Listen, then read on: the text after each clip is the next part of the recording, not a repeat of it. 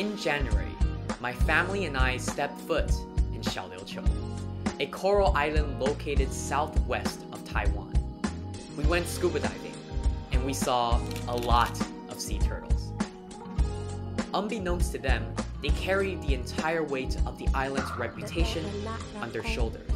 About a decade ago, Xiaoliuqiu was still a remote island dominated by the fishing industry.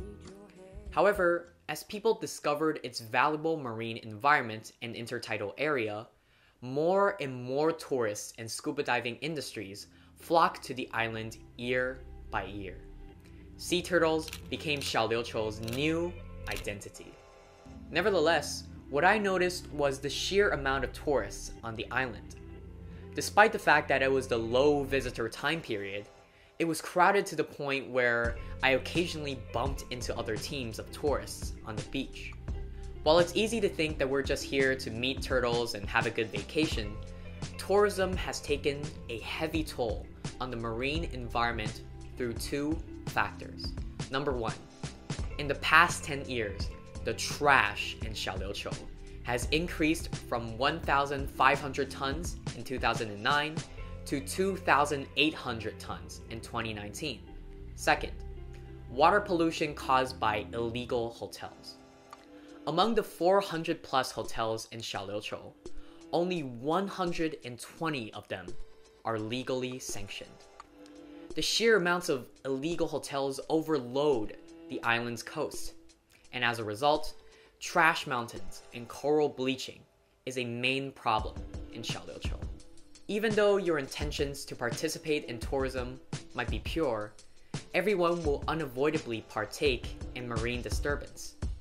As humans, we tend to feel superior to our animals, but we have to realize that we depend on the ocean and these organisms culturally and economically.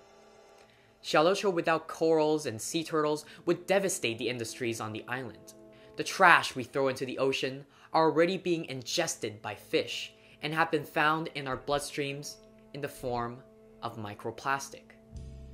And nobody would know the extent of the ecological ripple effect if sea turtles, crustaceans, or corals truly go extinct.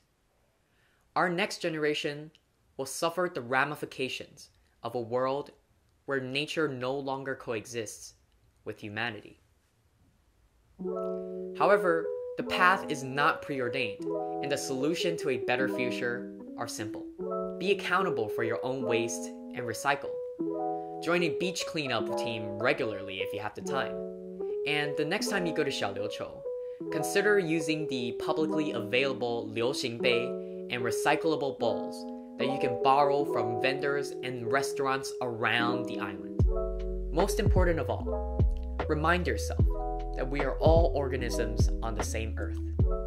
We are interconnected, and it is all vital for us to coexist.